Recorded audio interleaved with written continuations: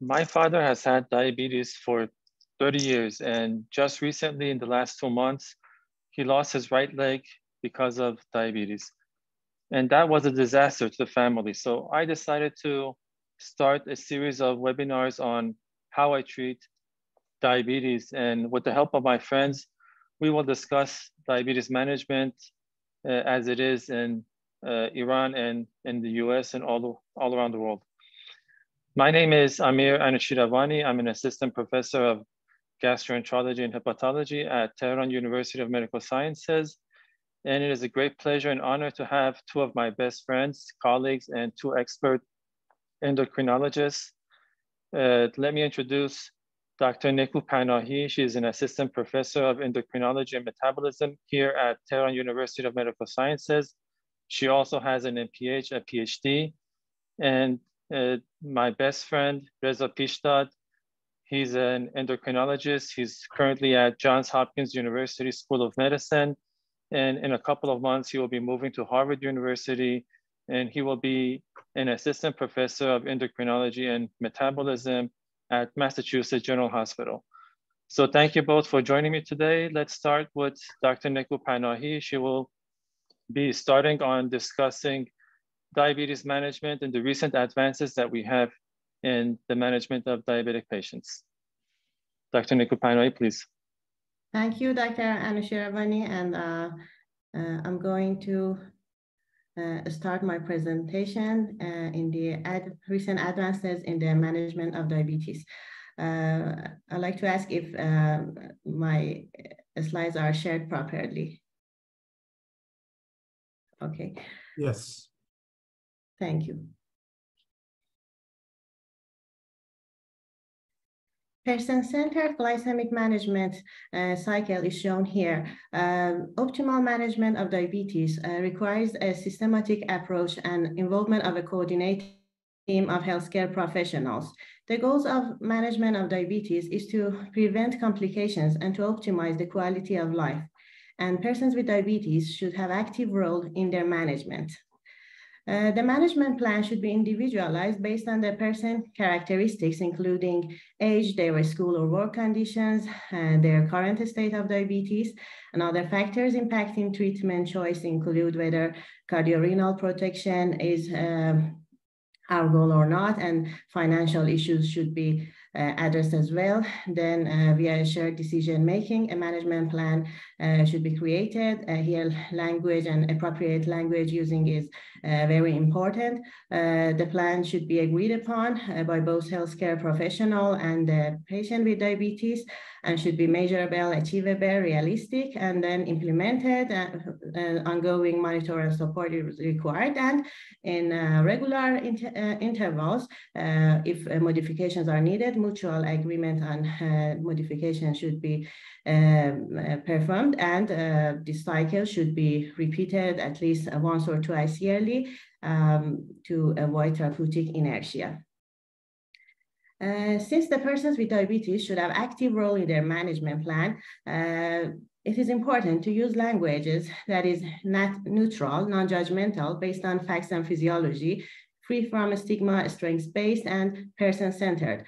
For example, instead of saying the person is non-compliant, we should say he is taking his medication half the time, whenever she can afford it, or sulfonylurea is used by the person, but it is not enough to lower her blood glucose, instead of saying the diabetes is not controlled. And instead of saying a diabetic patient, we should say, for example, a person with diabetes, or we do not have something like diabetic foot. We have a person who has ulcer in his feet. And to start the management, we should evaluate disease-related complications and comorbidities through routine eye exam, foot exam, and assessment of urinary albumin to creatinine ratio. And if elevated, it should be repeated 2 to 3 times over a period of 3 to 6 months to avoid false positive results.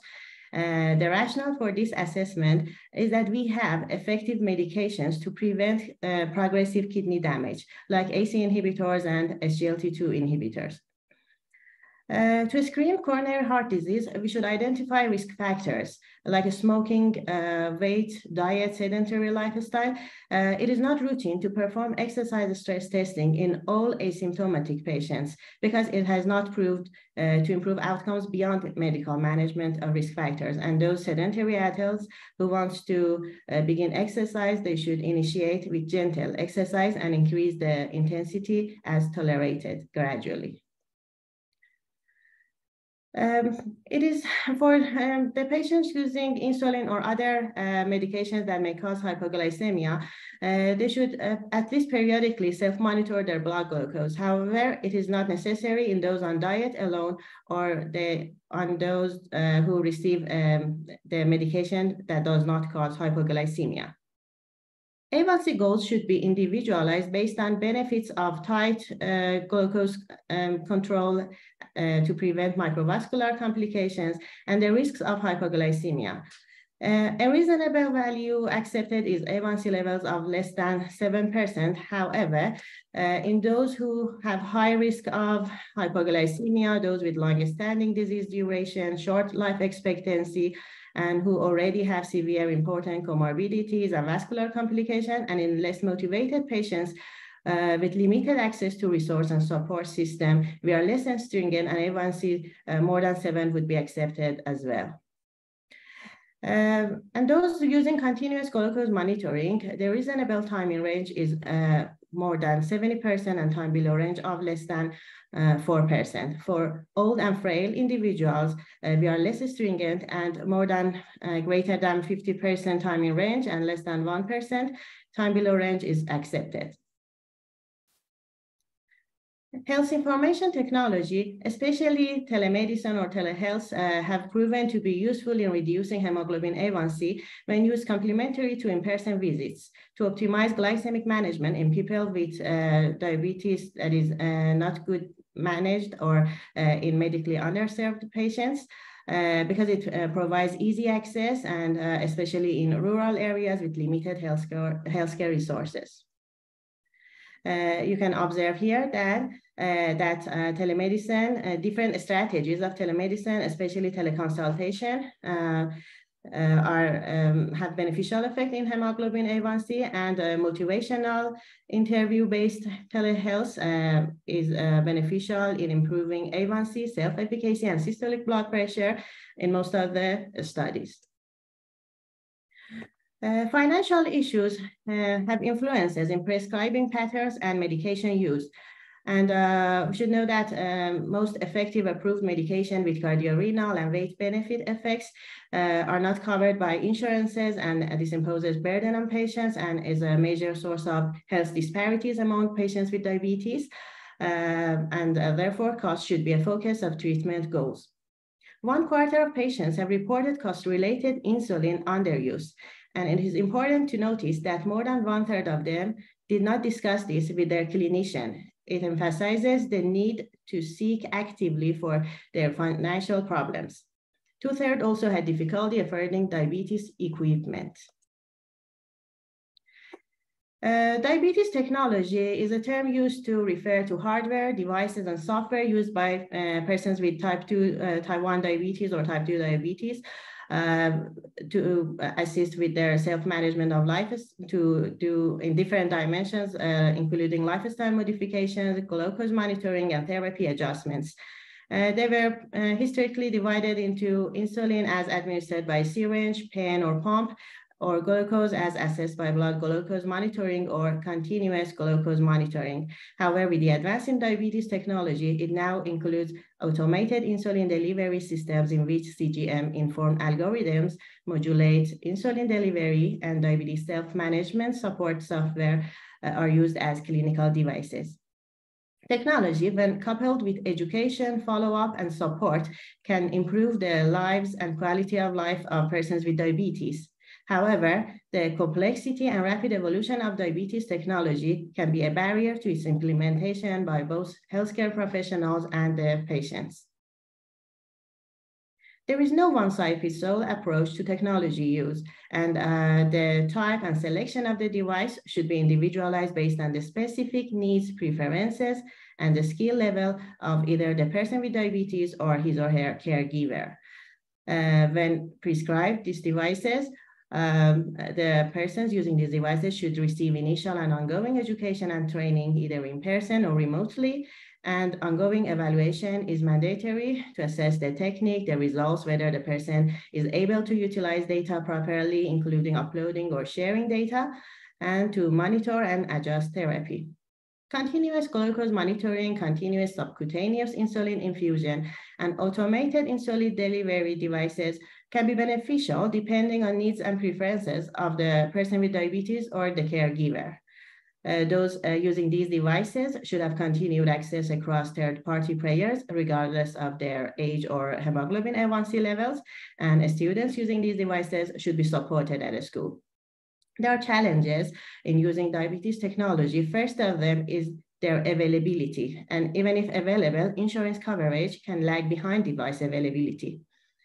And in one hand, there are issues with patient interest in devices and willingness for adoption. And in the other hand, there are challenges in healthcare teams to keep up with newly released technology, which usually happen very rapidly. Among the devices mentioned, the most commonly used in Iran is blood glucose monitoring by glucometers.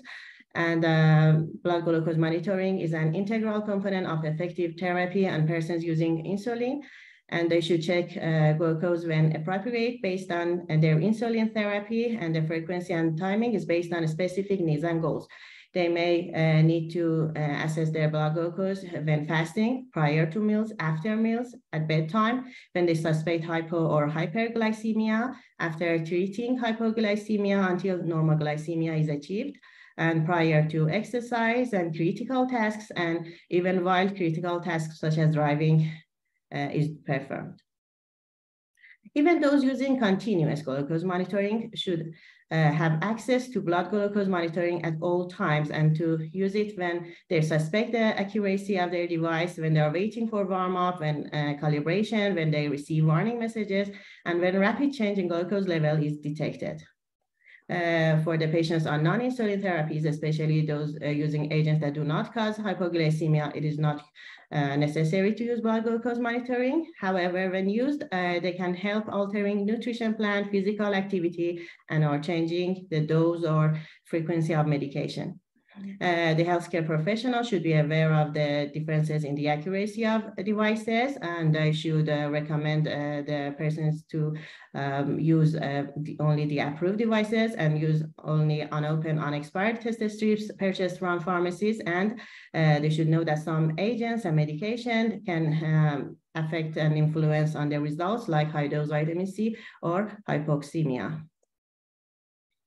Here in this chart, you can observe that the greater the frequency of blood glucose monitoring is associated with the lower hemoglobin A1C levels at all age groups and in both insulin pump users and injection insulin users. However, many persons report taking no action when results are high or low.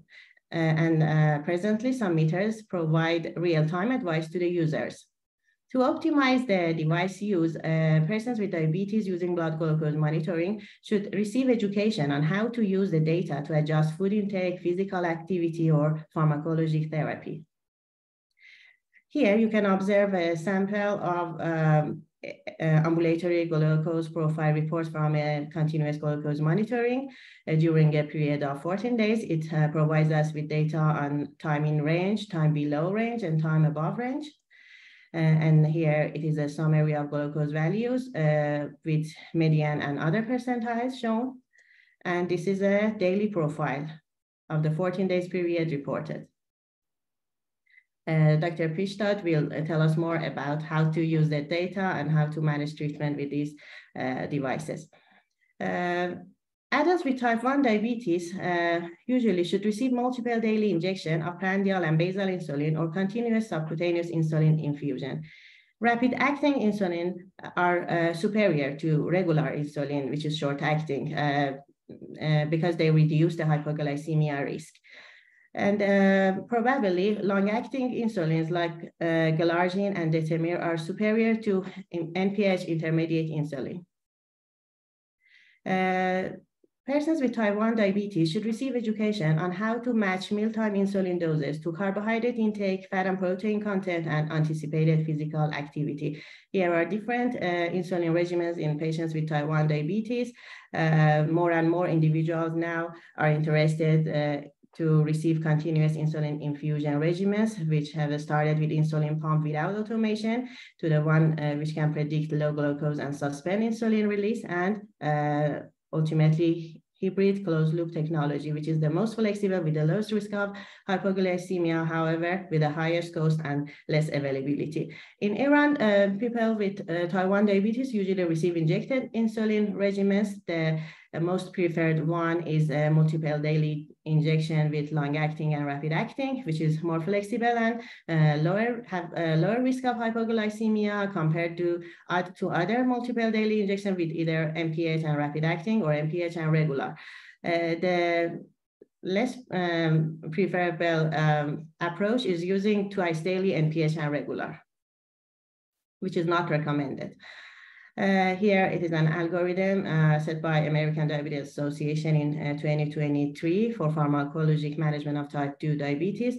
You can see that there are many medications, and we should choose which medication by considering the person characteristics, the medication characteristics, and our goal of therapy, whether it is to have cardiorenal protection or whether we want to manage weight or only management of hyperglycemia is considered.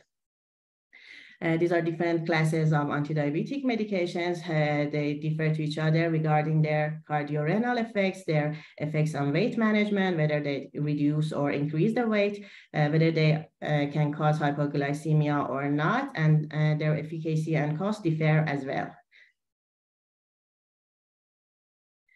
SGLT2 inhibitors can inhibit glucose reabsorption in the renal proximal tubule, and besides this antiglycemic effect, they can have beneficial effects on cardiac and renal tissue. Mainly, the mechanism is to reduce the cardiorenal risk factors and reducing preload or afterload, and reducing the inflammation and having antifibrotic effect.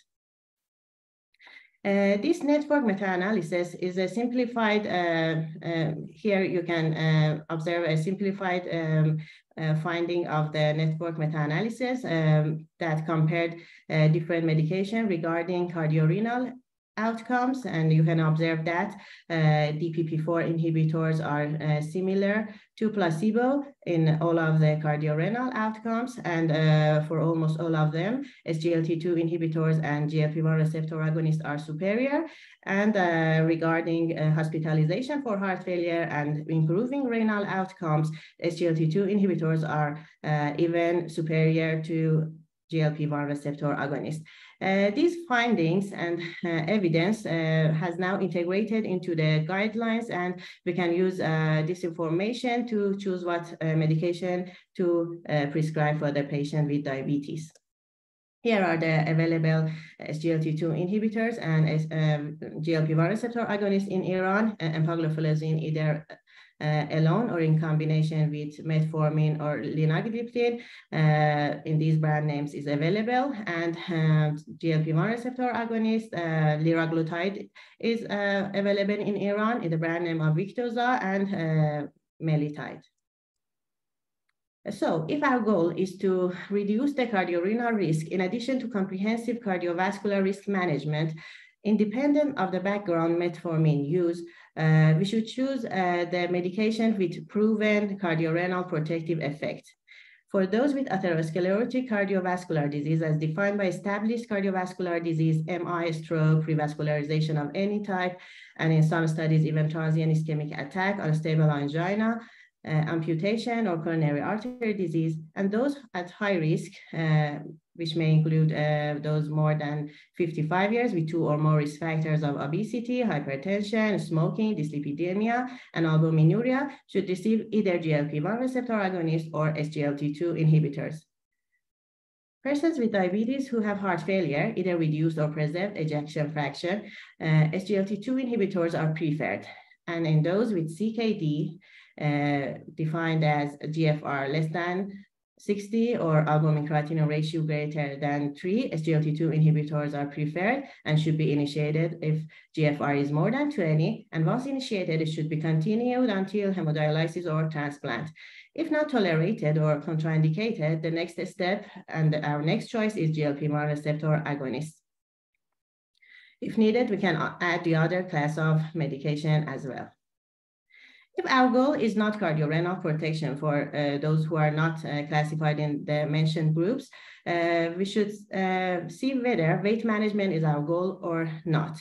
If weight reduction is our goal, we can use the findings of this network meta-analysis, which has compared to any anti-diabetic medication in more than 400 trials regarding their effect in body weight. And it found that semaglutide is superior to all other medications. And after that, other GLP-1 receptor agonists, and you can see empagliflozin and other SGLT2 inhibitors, which are effective in reducing weight. And then we come to metformin and DPP-4 inhibitors that are almost that have almost neutral effects on weight, and then insulin, sulfonylurea, and thiazolidinediones, which can even increase weight. So when weight management is our goal, we can use these data and evidence. The newly approved drug tirzepatide is not shown in that network meta-analysis, and it's not even available here in Iran yet. It has dual GIP and GLP-1 receptor agonist and can improve beta cell function and insulin sensitivity. The 3 doses of 5, 10, and 15, and a dose-dependent superiority in weight reduction and lowering hemoglobin A1C exists in for this medication, tirzepatide. Here you can observe the dose-dependent superiority in weight reduction when compared to placebo and even GLP-1 receptor agonist, and the dose-dependent superiority in lowering hemoglobin A1C versus all comparators versus placebo, basal insulin, and GLP-1 receptor agonists. Therefore, if our goal is to reduce the weight of the person with diabetes, besides lifestyle, medical nutrition therapy, medication, and bariatric surgery if indicated, we should use the medications with high efficacy for weight management they are tirzepatide, then liraglutide, SGLT2 inhibitors, and metformin DPP-4 inhibitors in order of very high to neutral effects. And otherwise, if only glycemic management is our goal, we should use either metformin or any other agent, considering the person characteristics and the efficacy, cost, and risk of hypoglycemia. And in order of efficacy, medications like tirzepatide, oral combination, the combination of GLP-1 receptor agonist and insulin are highly efficient. And then other GLP-1 receptor agonists, metformin, SGLT2 inhibitors, sulfonylurea and thiazolidinediones, and finally DPP-4 inhibitor, which has moderate efficacy in reducing blood glucose level. Thank you for your attention.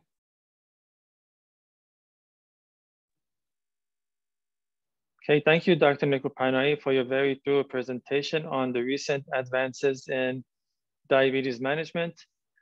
I had a few questions that I would like to ask. I was talking to Reza recently, and I was astonished on how much time he has to spend on just visiting a regular patient with diabetes.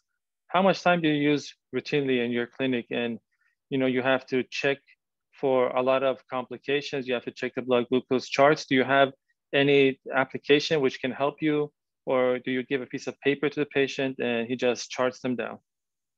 Usually endocrinologists, when they are working in their private clinics, they are not much interested in visiting persons with diabetes, because we know that it takes lots of time to assess all the issues or the complications, and to assess all the patient and characteristics and the side effects.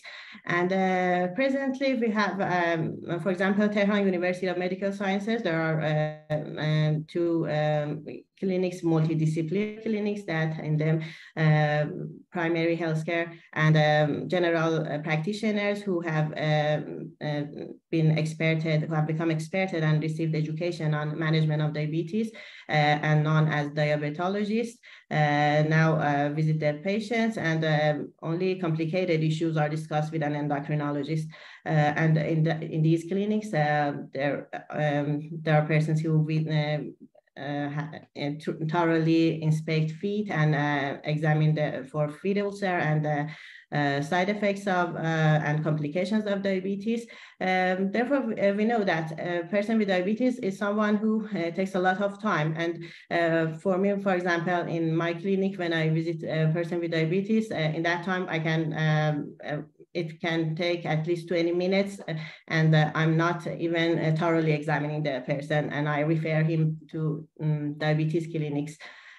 For the devices, usually persons have also difficulty affording for the strips, and I can really see that they are not, even when they are receiving basal and prandial insulin 3 times a day, they are not charting their blood glucose regularly, and they skip monitoring at intervals, which can make the management difficult, and the decision how to change the insulin. And even when they observe their blood glucose levels are high, they do not take any action, and they come after 1 year and say that my blood glucose are more than 200, 300. I asked a friend of mine who is a pediatric endocrinologist, and said that regarding the blood glucose meters, there is one called FreeSense, which can provide us with data of a 1 week period, and it provides chart of how blood glucose are monitored, and the data can be used remotely by telehealth, and if patients are motivated enough or they receive education, it can help manage diabetes better. Okay, thank you very much. I'm a gastroenterologist, and I had a question regarding my own patients. Is it really necessary to discontinue the use of oral hypoglycemic agents in patients with cirrhosis, even if they're compensated cirrhosis? Or can we just continue the drugs at a lower dose and closer follow-up? The safest thing to do is that in those with cirrhosis, we usually start insulin therapy, and they usually need very low doses of insulin, and yes, it is preferred to use insulin. Okay. We do not have your voice. You are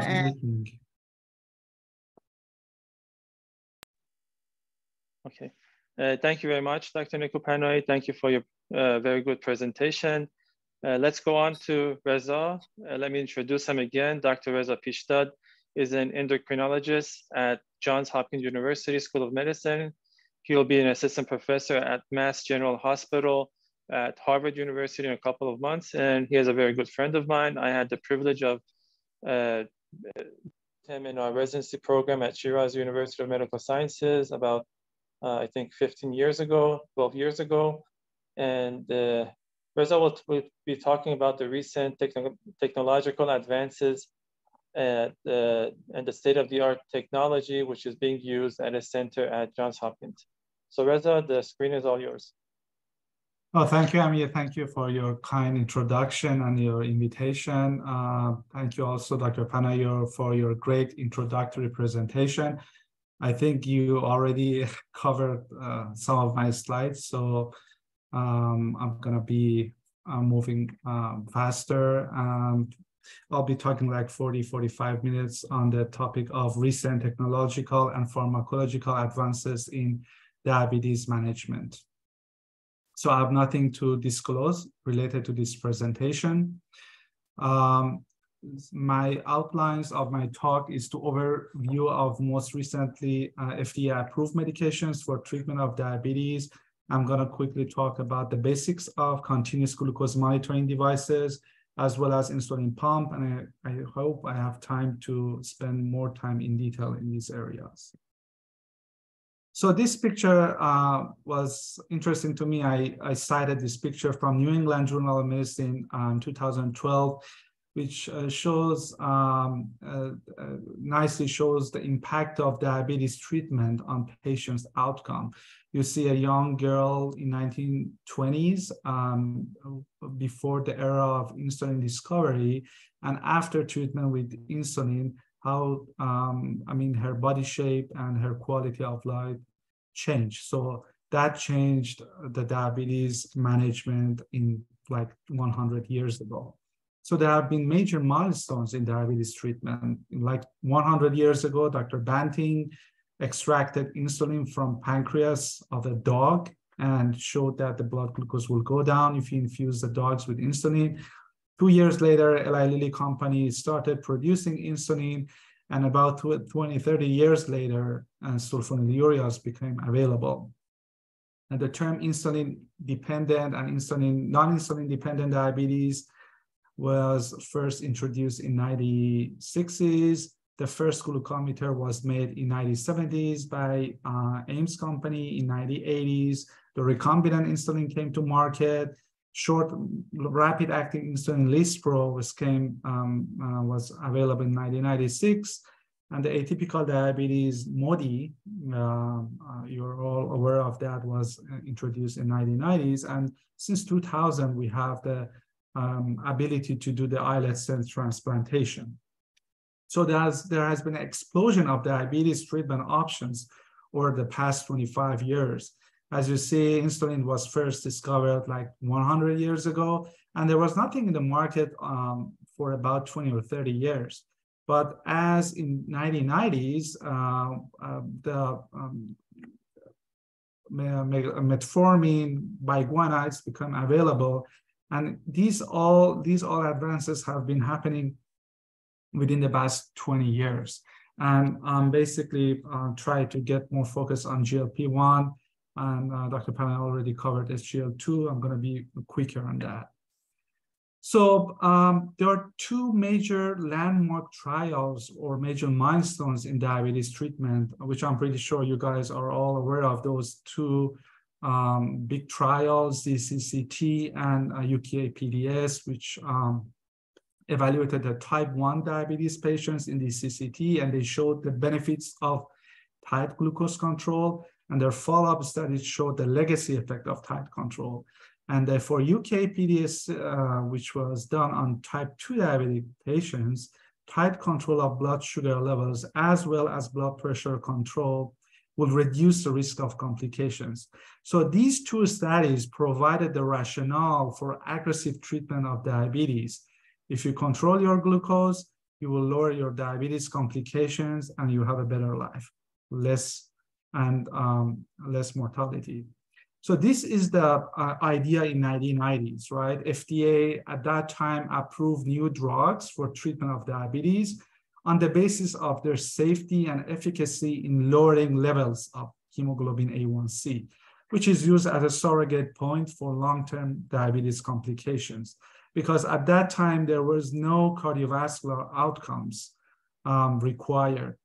However, in 2008, FDA issued a guidance for industry stating that no glucose-lowering drug will be approved for type 2 diabetes if they are associated with unacceptable level of cardiovascular risk in their post-marketing trials and cardiovascular outcomes. And that led to discovery and more trials to be done on cardiovascular risk reduction, renal risk benefits, or heart failure management.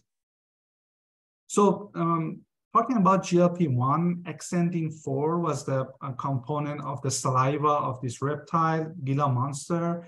which shared homology with sequencing of exenatide, which is the first medication that was approved for human use. So GLP-1 is basically coming from the saliva of this reptile. There are multiple formulations of GLP-1 receptor agonists available. Dulaglutide is sold here with the brand name of Trulicity, and already has shown cardiovascular risk reduction, stroke risk reduction in REWIND trial, is being used once weekly. The newer, after that, semaglutide with the brand name of Ozempic is also being used once weekly. And there is also an oral preparation of that medication with the name of Rybelsus. The most recent one, tirzepatide, which is a dual GLP-1 and GIP dual agonist, glucagon-like peptide 1 and glucose-dependent insulin-tropy polypeptide. These are major incretin hormones derived from L cells of intestine. And that comes with the brand name of Mounjaro. And there are multiple formulations from 2.5 to 15 milligram. Typically, what we do is start with 2.5 milligram weekly. And if the patient is tolerating the medication without any side effects, we gradually, every 4 weeks, increase the dose to the maximum of 15 milligram. The way that this medication works is that increases or enhances glucose-dependent insulin secretion, decreases glucagon secretion, and slows gastric emptying. It's a quite effective medication with about approximately 2% reduction in A1C level, and there is a low risk of hypoglycemia. The great feature of this medication is their impressive effect on weight loss.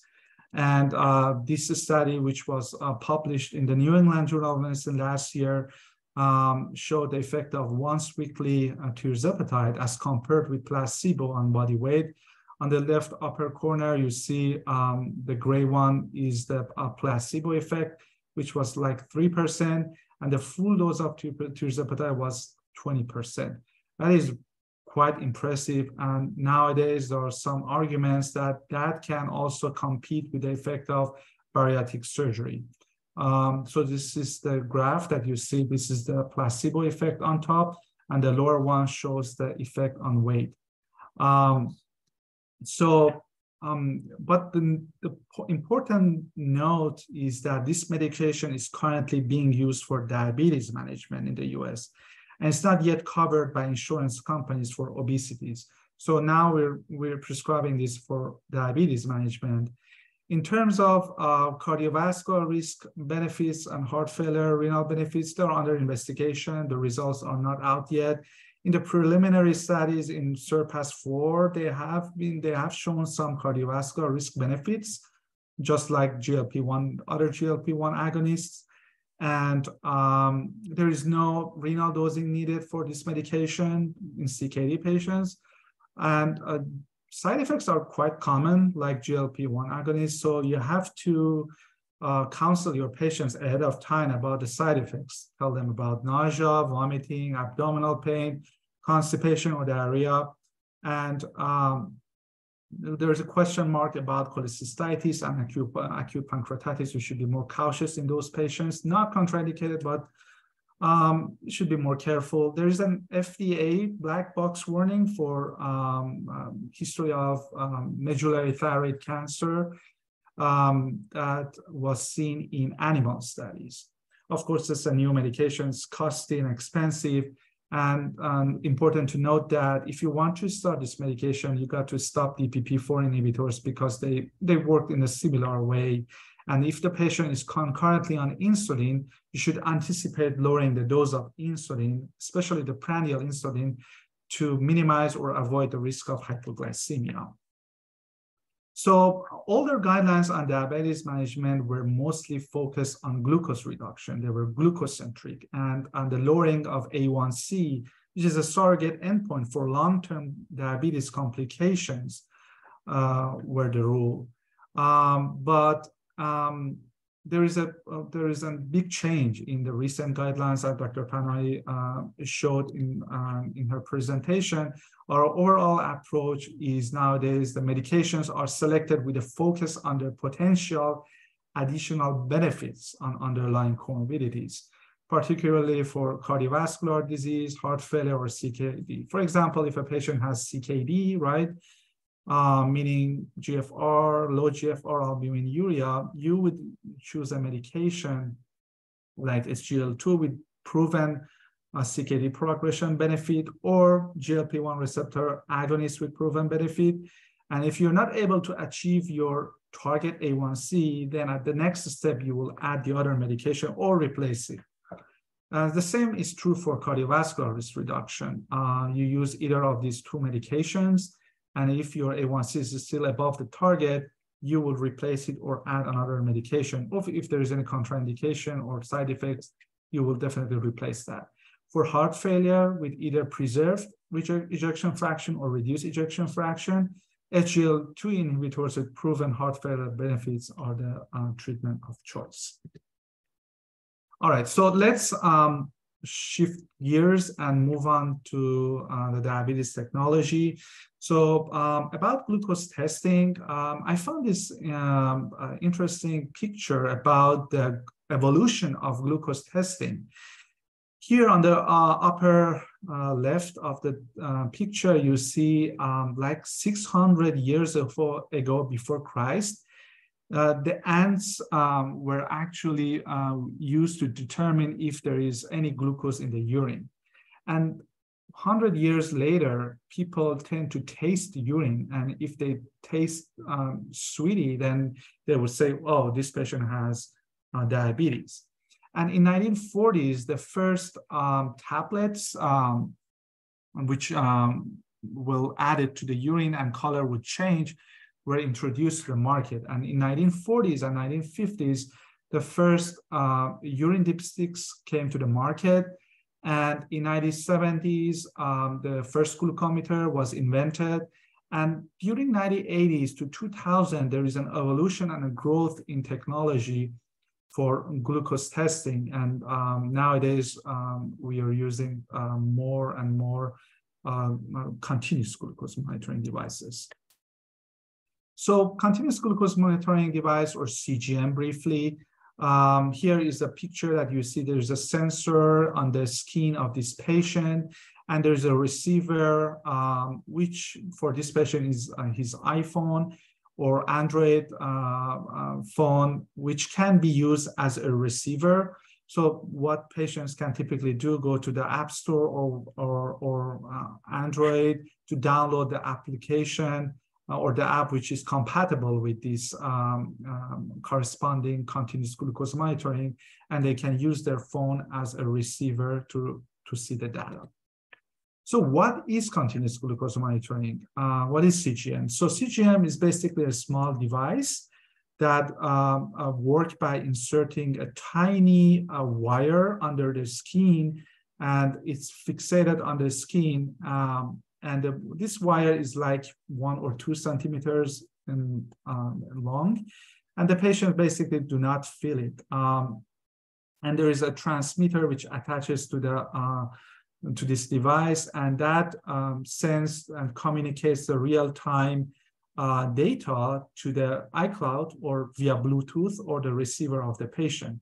So the patient can see the data on the cloud. So other members of the family may be able to see the patient's data. For example, if it's a child, the parents can also see because it will share the data into the iCloud.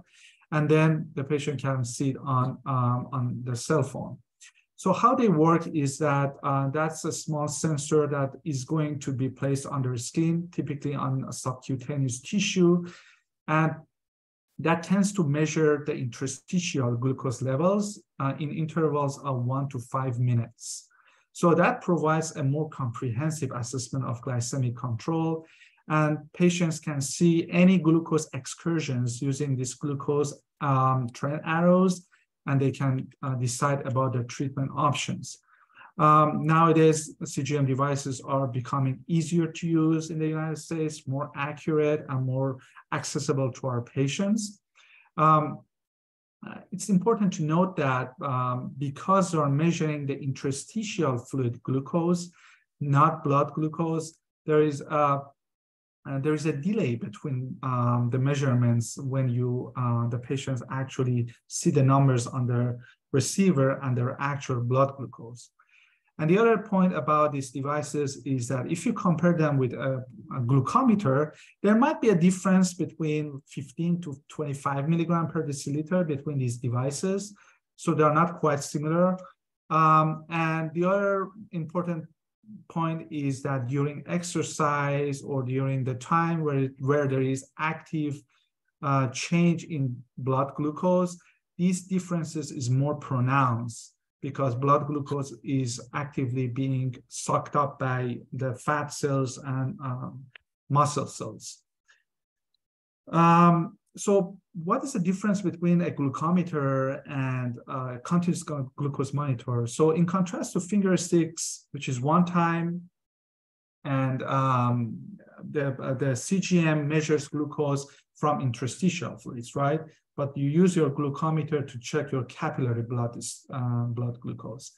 And because there should be a balance between the blood and interstitial fluid glucose, there is a lag time of 15 minutes between the blood glucose and the sensor value that you see. And this difference is more pronounced when the patient blood glucose is in motion due to food or in taking more food or they're doing some exercise or they're recovering from hypoglycemia. And that's very important because sometimes patients see the low numbers and they panic and they try to eat something and they said, oh, my blood glucose is not improving, let's eat more and more. And all of a sudden, after 20 minutes, the blood glucose spikes and rose to like 300s, 400s. So we should give your patient reassurance, don't panic, just take a small amount of carbohydrates and wait for a couple of minutes so that your machine calibrates with the new numbers. The other thing is one might ask, what is a difference between glycated hemoglobin A1C, and why don't you use A1C instead of continuous glucose monitoring? Well, of course, there are some goods or pros about measuring A1C. Like this is very easy to perform, widely available everywhere. Nowadays, it's very inexpensive, very cheap, and standardized among different labs or across the labs. But there are certainly some disadvantages and cons about this A1C, right? Because it's only an average of your blood glucose. So if your patient has a blood glucose of 400 at one time and then has blood glucose of 50, then the A1C will show you the average of that, which is like 200s. But in reality, your patient had a blood glucose of 40 and had a blood glucose of 50. So you cannot see this variability in blood glucose when you're measuring A1C. And because you are not seeing the timing or changing in your blood glucose, you're not able to adjust the insulin dosage precisely, right? And you cannot see or you cannot predict in what directions the blood glucose is going for your patients. And of course, the A1C is inaccurate in many situations, right? There are implications of using A1C for diagnosing diabetes. As you guys know better than me, that there are certain conditions like iron deficiency anemia, hemolytic anemias, some sort of hemoglobinopathies or vitamins, excessive ingestion of vitamins. They can all affect your A1C. So A1C could not be accurate in those settings.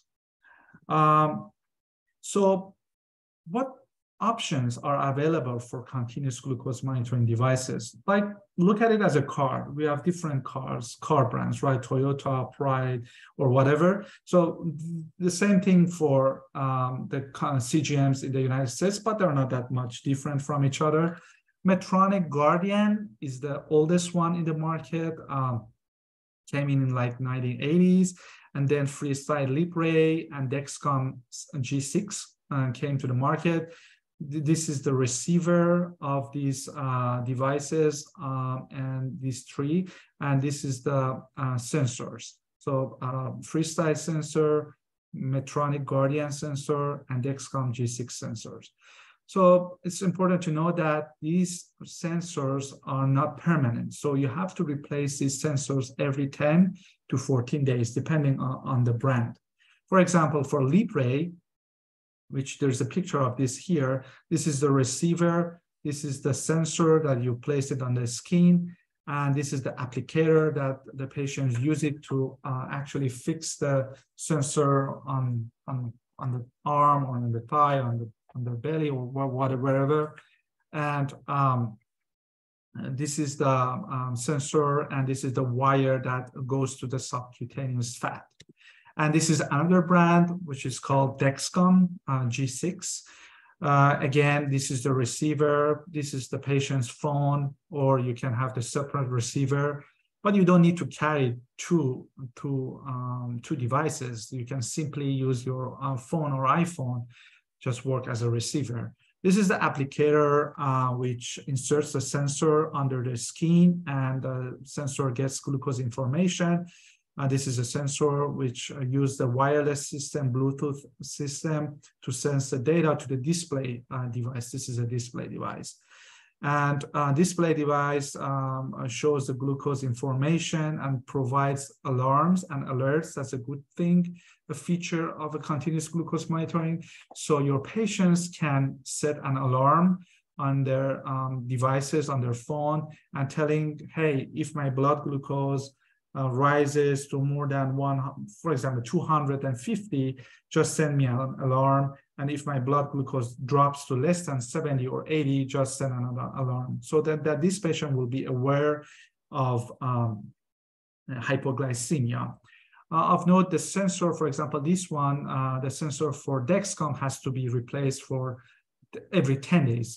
But the previous one, Libre, could be changed every 14 days.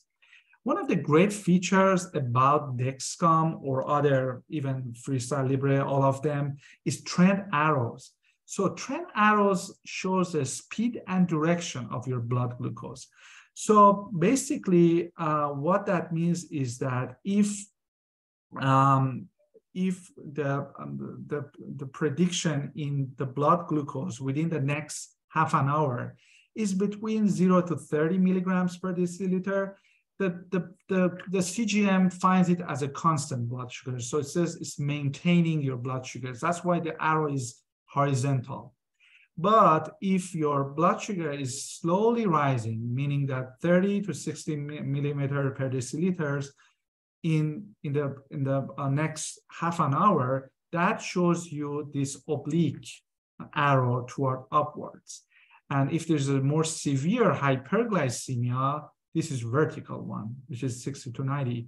And if there is a severe or very drastic increase in your blood sugar, predicted blood sugar in half an hour, this double arrow will be shown on your cell phone.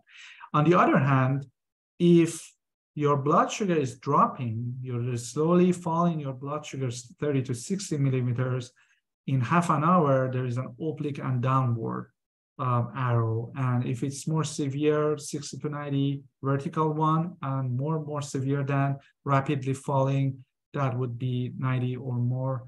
That shows you. So this is very helpful for the patient, because the patient can see what directions are their blood glucose going. So this is if you download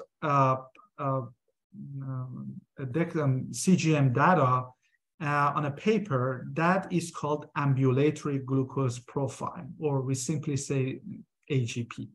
So ambulatory glucose profile, so there are two main areas that you have to look at. One is time in range, and the other one is glucose statics and targets. So let's start from here. For example, this patient has worn this CGM from December 7 to December 20. So he worried for 14 days. So it means, sorry, this is showing the data for 14 days. It doesn't necessarily mean the patient worried for 14 days. This is the data for 14 days. And you can change it. You can change it to 30 days. You can change it to 90 days. And basically what we typically do is we check the past 14 days of the patient, which is the most recent one. And the time the CGM is active is 97%, meaning that 97% of the time the patient used the CGM and used it on the body and was active. Then there is a table here that shows you the percentage of the time that the patient spent in different categories, like in 70 to 180, more than 180, less than 70, less than 54. So there are certain numbers that they put on the table, which I'm going to go over with you shortly. And average glucose is just the mean of the blood glucose the patient had within the past 14 days, it's 141. And there are other two metrics here that are quite important: glucose management indicator and glucose variability. So basically, CGM provides a different estimate of average blood glucose than A1C. And this GMI that's here is calculated from a formula which is derived from mean CGM number. And there's a formula that the CGM calculates that, and it gives you a number which should be similar to your A1C level. So we use this number as a surrogate for A1C level. But there might be some differences in A1C depending on if the patient has anemia or renal failure or other conditions. A1C is not that accurate. So we rely on this number more than A1C. And the coefficients of variation is glucose variability. It shows at how much the patient's blood sugar oscillates. So if the patient's blood sugar goes up and down, this is a big change. This is a high variability, and we don't want that. This is not a good thing. So the lower the glucose variability is the better the patient's blood glucose control. Typically, we want this number to be less than 33% of the time. And on the right side is the time in range. The time in range per consensus guidelines, this is the percentage of the time that the patient's sensor glucose values are measured within pre-specified ranges. The pre-specified ranges per guidelines is 70 to 180, and that has to be about more than 70% of the time. And 70% of the time is close to 17 hours in 24 hours. And for high blood sugar, it should be less than 25% of the time, which is shown here in yellow and orange. So that has to be less than 25% of the time. High means any value above 180, and very high defines as blood glucose more than 250. And low blood glucose is any values less than 70, and with this one, and very low is less than 54. So ideally, these low and very low should be less than 5% of the time, something like 15 minutes in 24 hours. So this is basically the HGP ambulatory glucose profile. So like A1C that we customize or individualize A1C for different patients, we also personalize glycemic targets for our patients. Here, for example, on the right side, this is a pregnant patient, quite healthy, gestational diabetes, and has a baby. So you want to protect the baby, you want to make sure that she has a very tight blood glucose control. That's why you see the green column is very tall here. So it's more than 90% of the time that the blood glucose should be on this range. In contrast, for this patient, for example, who is an old diabetic patient with multiple comorbidities and very complicated patients, low life expectancy, you don't need to strictly control blood glucose. Even if you control the blood glucose 50% of the time, that's enough for our patients.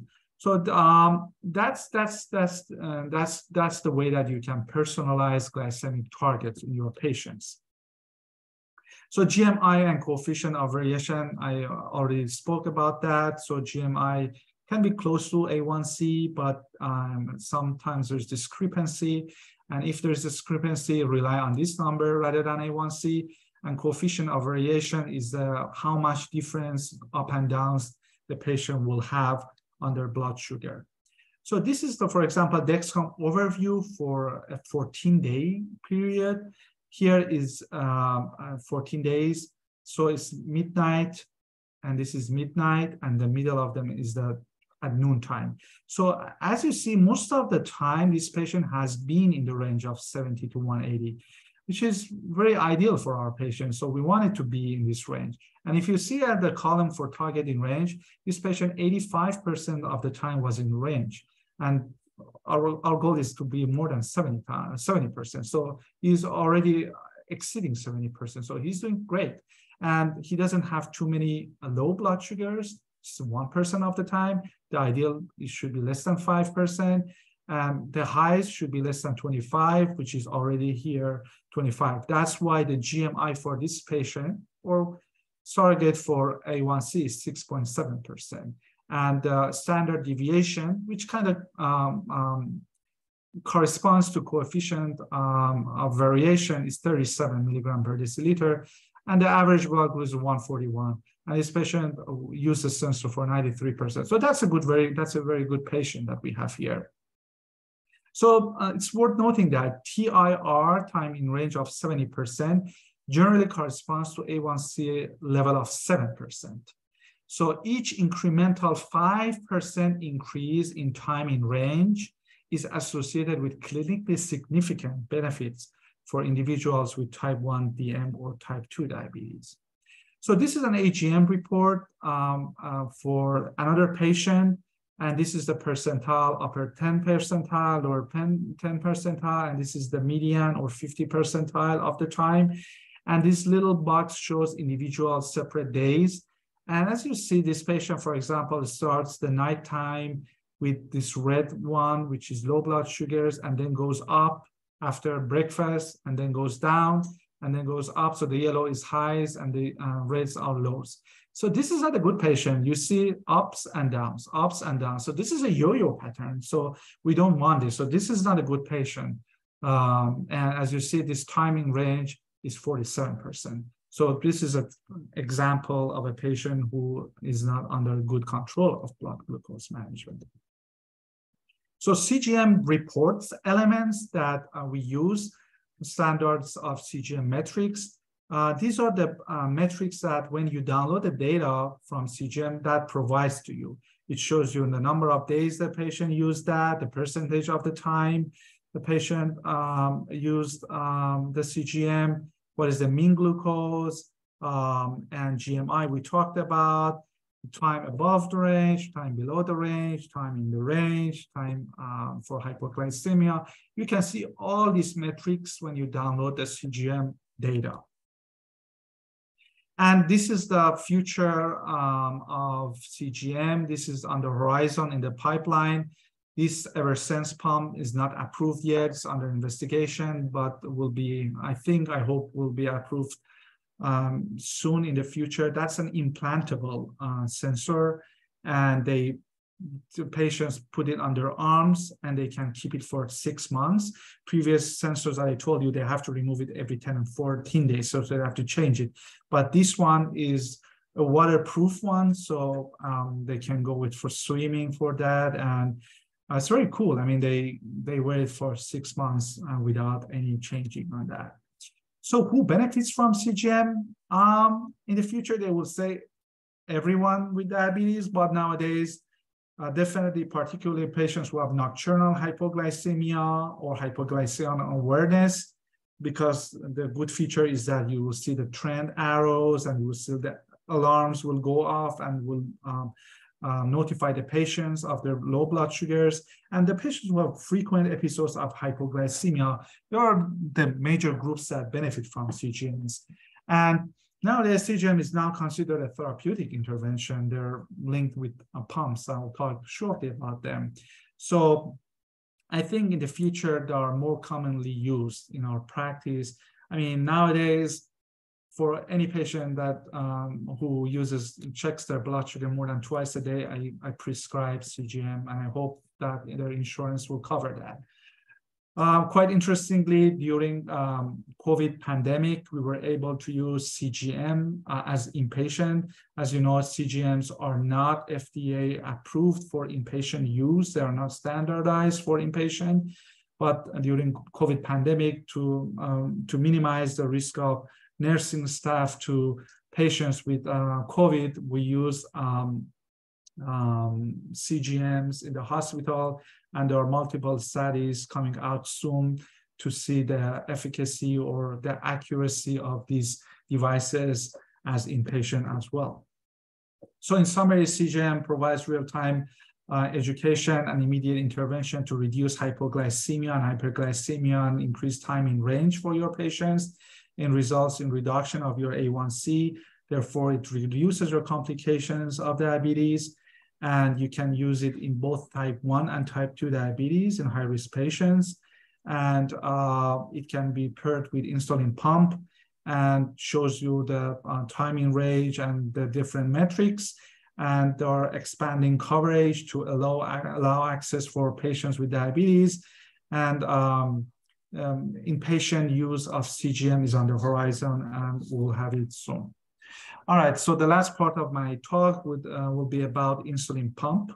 Here you see in this picture, on the left side, there is a pump pod, and on the right side, this is the continuous glucose monitoring device on the abdomen.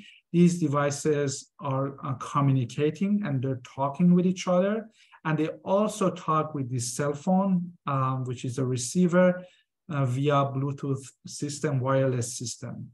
Of note, for example, this specific type of pump, Omnipod 5 pump, the pod needs to be changed every 2 or 3 days, so they're not permanent, this one specifically. Who is a successful candidate for pump? Any patient who is actively involved in their diabetes care, meaning that they measure the blood glucose multiple times a day with their finger sticks, and they're able to count carbohydrates of the food, and they should be able to communicate with their diabetes educator and diabetes team to tell them about their care. Those have to be there in order to consider pump prescription. Here you see the insulin pump elements. Here is the controller. This is the digital display, insulin pump. There are some buttons on it, and there is a tubing. This pump is with wire, but we have wireless pumps as well. So there's a flexible tubing here, and there is a infusion set, which is connected to the cannula here. So this is the magnified picture of the cannula on top left corner. This is the tubing. This is the infusion set. This is the cannula, and that is placed in subcutaneous tissue, in skin and fat. And basically, this pump holds and measures amount of a rapid-acting insulin. So you fill the pump with rapid-acting insulin in reservoir, and the pump releases a set amount of insulin, which we call it the basal dose, continuously and constantly throughout the day and night. And the user, the patient, whenever the patient wants to eat something, tells the pump to release a surge of insulin, which we call it a bolus insulin, just before meals. Typically, we tell the patients to bolus the insulin 15 minutes before they start eating, because it takes 15 minutes for the insulin to be reabsorbed and to kick in. So that's why we tell to bolus their insulin 15 or 20 minutes before they start eating their food.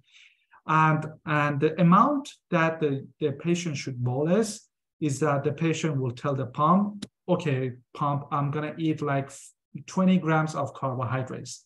And the pump, through the algorithms and the settings that you already gave the pump, will calculate the dose of the insulin that needs to be delivered based on the amount of carbohydrates in the food, based on the current blood glucose. If the patient's blood glucose is already high, so the pump will go deliver more insulin.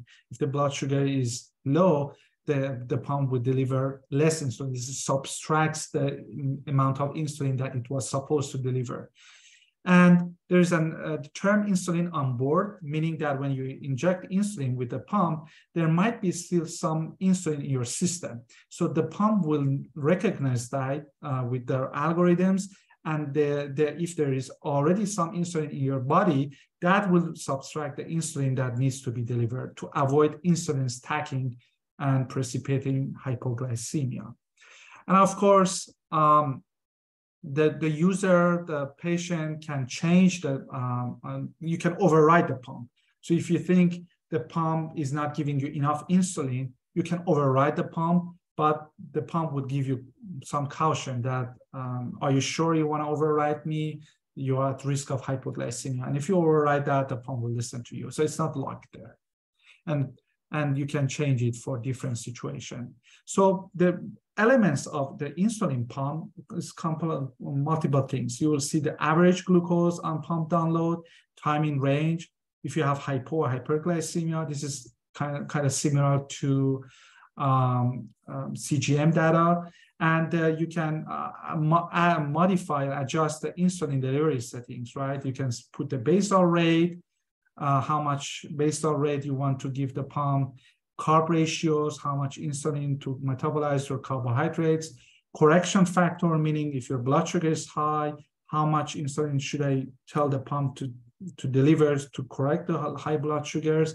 And you can adjust the glucose targets. So most of the pumps, they give you an option to customize the targets for between 110 to 150. And the insulin action, which is insulin on board, typically is 3 to 5 hours because the half-life of this long-acting insulin is 4 hours. So typically we set it to 3 to 5 hours. And you can see the data view, just like CGM, a 2-week summary view. You will see the logbook view, daily view, and you will see all of those. And the other thing that you can see is how much your patient is adherent to using the pump. Are they putting the carbohydrates in the pump correctly? Do they bolus correctly? Are they actually using the changing infusion set changes? Because infusion set, the tubing has to be changed every 3 days because they will be clogged or kinked. So they have to be changed, and the pump will record that and tell you if you were doing that. And if there is low blood sugars, the pump will suspend the blood sugar, the basal insulin. That will be also seen as pump suspensions. And total daily insulin, percentile of basal and bolus insulin, they will be all displayed in the dashboard. So the automated insulin delivery is a way of delivering insulin through an insulin pump that communicates with a continuous glucose monitoring. That's why we call it closed loop system, hybrid closed loop system. So it mimics an artificial pancreas. So we are getting close to artificial pancreas, but we are not yet there completely. Why? Because still you have to have your patient put the amount of carbohydrates with each food into the pump. They still need to do that. But if their blood sugar is going up, and the pump would deliver an automatic correction bolus if the sensor glucose is predicted to be above, for example, 160. So the basal rate will go up gradually. And if your blood sugar is very high, anything above 180, the pump will go ahead and give you a bolus insulin, larger dose of insulin.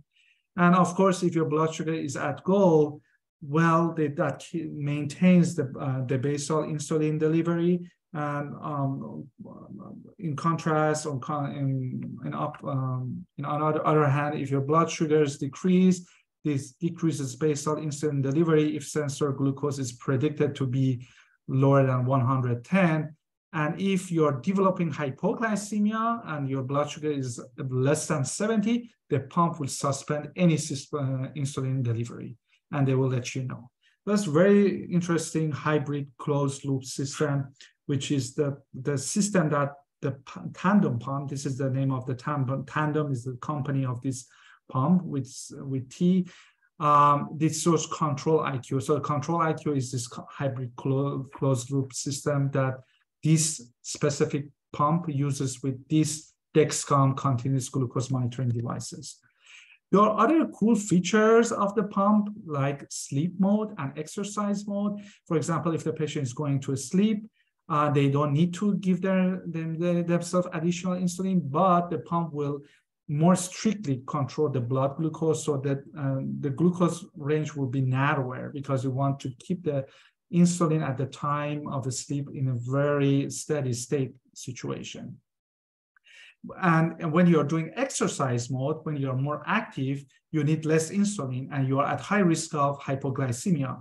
That's why the pump actually relaxes the target. So the targets would be 140 to 160 because you are doing exercise and you are using the muscle cells are using the glucose constantly, and you are at higher risk of hypoglycemia. You should know that you should turn on and turn off these modes. So if you go to sleep, you turn on the sleep mode. When you wake up, you turn off. And the same thing for exercise mode. On the horizon and the future, there is a pump coming up. The name is Beta Bionics islets. And that incorporates both insulin and glucagon. So there are two cartridges. One, you can put the insulin on, and the other one, you can put glucagon. So if the patients develop hypoglycemia with this insulin pump, then the pump will inject glucagon. And the last is the smart insulin pens, which is used for MDIs. So this is not an insulin pump. This is a smart pen. And that smart pen just connects with your device, and you can tell your device to adjust the insulin which needs to be delivered by this pump.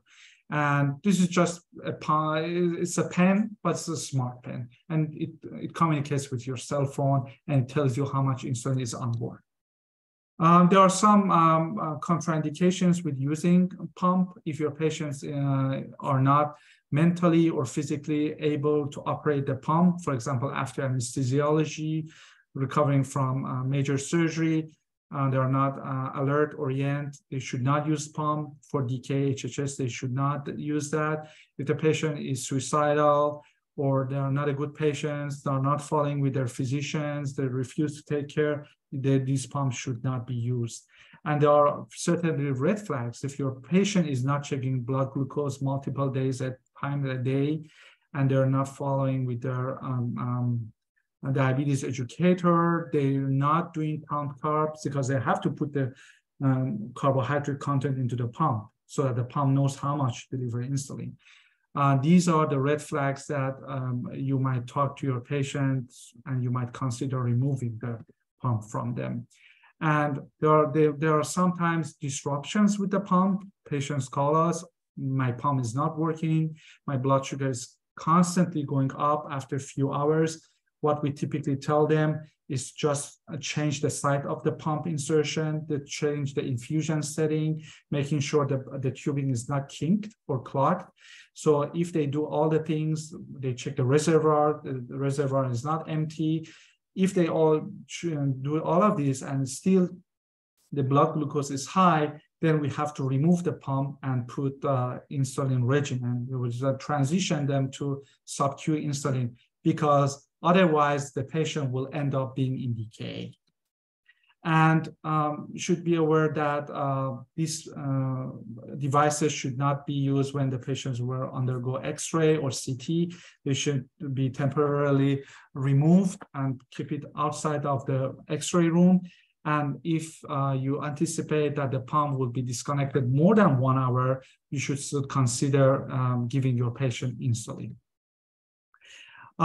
So new approaches, so done newer insulin also on the markets. We have concentrated insulins, U500, and which is 5 times more concentrated, insulin U300, U200. We have ultra rapid acting insulin available, which works 5 minutes. We call it FIASP here in the United States.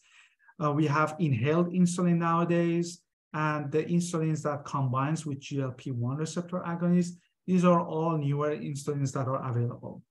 So this is my last slide. As a summary, we have like 12 or 13 if you consider tirzepatide, GLP-1, GIP as a separate class, individual drug classes which are not available to lower your glucose in type 2 diabetes. It's important to determine the optimal A1C target for each patient first. Then medications are selected with a focus based on the underlying comorbidities. If the patients have a CVD, heart failure, or CKD, and then sequentially after metformin is added, you will use the other medications like other classes. And if your patients are on more than 3 types of medications, at that time you probably consider insulin as the next step. And now, as of now, metformin is still considered to be the first line of treatment because it's widely available, extensively experienced with that medication. But with this evolution of these newer medications, there might be a change in future guidelines, and the dethronize metformin as the first option for treatment of diabetes. Of course, you should not forget about the cardiovascular risk reduction. You should take care of blood pressure, lipids, antiplatelet therapy. These are also important in reducing the cardiovascular risk in your patients and improve their outcome. All right, so thank you for your attention. I hope this has been helpful. I'm not sure, I hope I was not too fast. I wish I had more time to go in more details, but I'm at least glad to finish all my slides. This time I'm happy to stop here and take any questions. Okay, thank you, Reza, for your excellent presentation. I know it's past midnight there in Baltimore, so thank you again for giving me your time. You talked about the future of glucose monitoring, and you talked about CGM and artificial pancreas, but you know, pharmaceutical companies are producing new drugs and medications, and they're targeting different pathways. What do you think will be the real future in blood glucose monitoring? Do you think there will be a role for personalized medicine, for stem cells, for gene therapy, or will we just go on to making new drugs and using them? Or do you think that the real insulin pumps and CGM will replace what we are doing now at the present? Because I think that CGM is used in only a few centers in the US, and it's not really globalized. Yes, that's true. So the issue that we have, I mean, the institutions that I've been working with, the patients have good insurance. So I didn't have the issue with prescribing CGMs, but of course it's not available globally. I think what will happen in the future is more companies are going to produce these devices, and there will be more competition between them, among them, and they'll have to reduce the cost. So after this competition, when they reduce the cost and there is a better coverage for insurance, so more people will finally get these CGM, continuous glucose monitoring devices in the future. I think that will happen. And, you know, this is more helpful for patients who require multiple blood sugar management throughout the day because they are, for example, using insulin. When you're using insulin, you might bottom out, you might go low, and you might go up. So CGM is more helpful for type 1 and type 2 patients who are on insulin.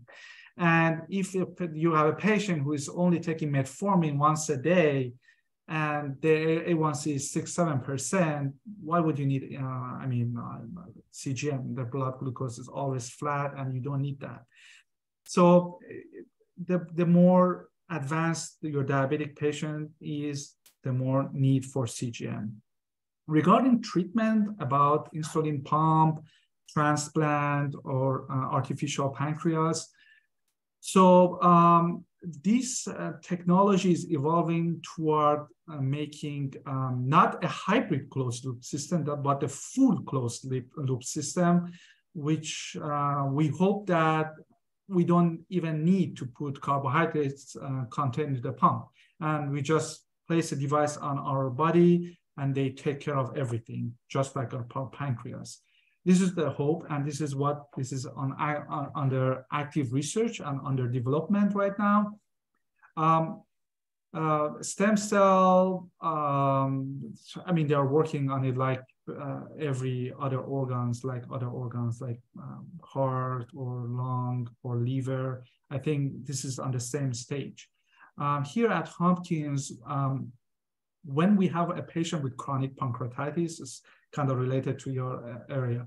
So if they have a severe pain and they get pancreatectomy for pain management, what we do is that there is a robot that we have at our center. That robot extracts the beta cells from the pancreas before you get the pancreas out. And that beta cells will be actually reintroduced into our body through inferior vena cava, and that will implant on the liver or in the peritoneal area. So the machine, the robot will actually inject the beta cells into your body again, and then the patients they don't need to be insulin dependent because you are taking out the pancreas, but you are preserving the beta cells. That's a very nice thing that we see. We call it islet cell transplantation at Hopkins, and there are different groups are working on that. This is also currently available that I'm aware of. But I think the medications, this newer medication will become more widely available for type 2 diabetes patients, and those insulin pumps or artificial pancreas would be more beneficial for patients who are insulin dependent, mainly, like type 1 or advanced type 2 patients. Okay, thank you very much. At the end, I would also like to thank the Appraise to Race team at Tehran University of Medical Sciences in the International Affairs Department. They have put a lot of time and effort in helping us prepare our poster and advertising and helping us to just conduct this Zoom meeting. And thank you, Dr. Nekupanai. Thank you, Dr. Reza Pishtad, for your time. And I hope to see you in the future in our next series of the webinar of How I Treat Diabetes. Thank you very much. It was really such a pleasure to be here, and I hope we can see each other more in the future through these virtual platforms. Thank you for arranging this meeting. Thank you. Thank you very much. And thank you, the audience, and Dr. Pishtad and Dr. Anushirvani for this great webinar. Thank you. Good day. Good night to you, Reza. Thank you, everyone.